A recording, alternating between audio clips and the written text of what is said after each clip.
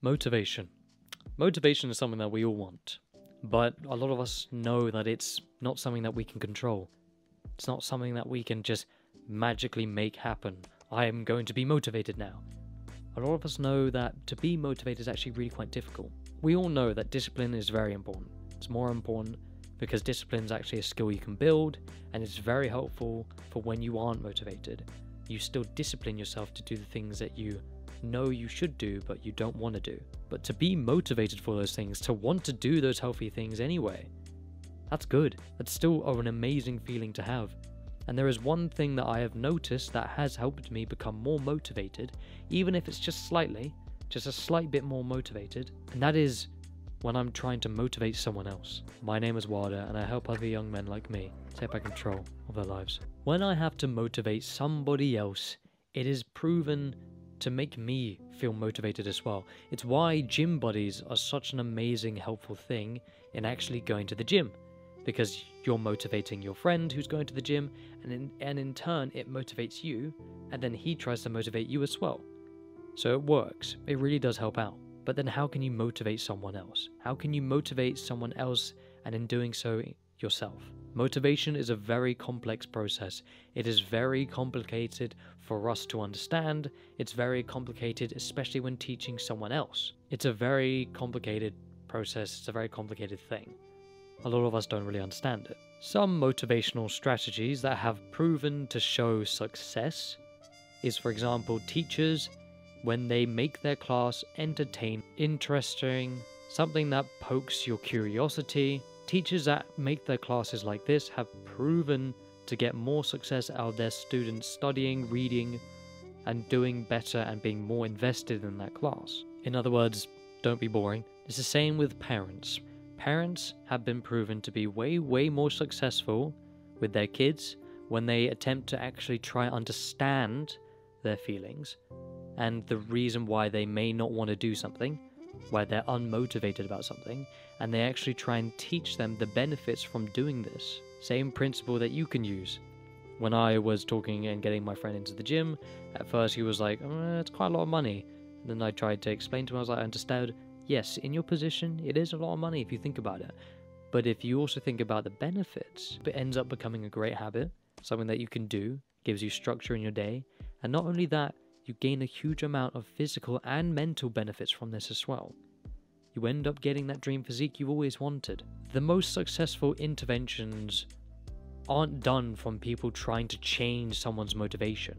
It's focusing on the environment to assist that person's motivation. Another thing to understand is that there are 3 basic psychological needs when it comes to wanting to be more motivated or motivate someone else. The first one is autonomy. This is known as self-determination. When we are motivated, when we have a say and a choice in the matter. Have you ever been in those moments where you're sat there, you're about to do the dishes, and you're like, you know what, I'm motivated to do the dishes. Mum cooked, I'm really motivated. You start doing the dishes, and then your mum comes down like, oh, can you do the dishes? And you're like, bitch, I was about to do it. The fuck? And then you are suddenly unmotivated and you don't want to do it. Yeah, that's what this is. The next one is capability and effectiveness. When we are striving towards something that is bigger than us, a challenge that is harder, we end up getting more motivated for it. Say, for example, it's a big group project. You end up getting really quite into it. And the next one is affiliation needs. We are motivated to form long-term and loving relationships with people. Friendships, relationships, colleagues. Our mind will intrinsically become more motivated when we are getting a great deal of satisfaction from the environment that we are in. It's why if you're in a library, you're way more likely to read. So when it comes to being more motivated or motivating something else, there are some things that you need. Clear goals. When you have a clear goal in mind, it makes it a lot easier to be motivated to work towards it because you have a vision of where that end is going to be. And especially when the progress you're making gets immediate feedback. Especially positive praise. Emotions are a great deal in human lives, right?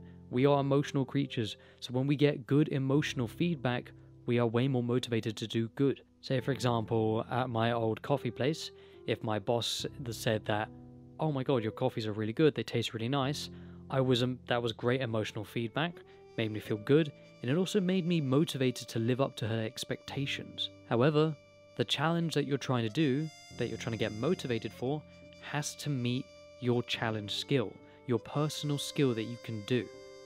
If the challenge you're trying to do is super easy, you're not going to be motivated for it. It's too easy. However, if it's ridiculously hard, you're not even going to be bothered trying because you know it's not going to work, it's going to fail. The challenge that you're trying to get motivated for has to be in a reasonable skill level. And that's it. This was a very information depth packed video, so if you don't understand anything or things are complicated, feel free to pause the video, save this video and write down notes, because I did do a lot of research on this, so there is a lot of information that's been squeezed into this video. I will probably do another video more in depth, a lot longer, so you have a lot more time to understand things. And I hope things have been good. I hope things have been alright. I hope this video actually did help you out. And if it did, I would be really appreciative if you clicked on the one in the corner that's going to pop up around my face, because this could help you out as well. And if you're not subscribed to me, there's a high chance that you will never ever find this channel again. So subscribe if you want to see more content like this. Stay consistent and do the best you can. You know what time it is? Oh yeah. Self-improvement kiss. Mwah!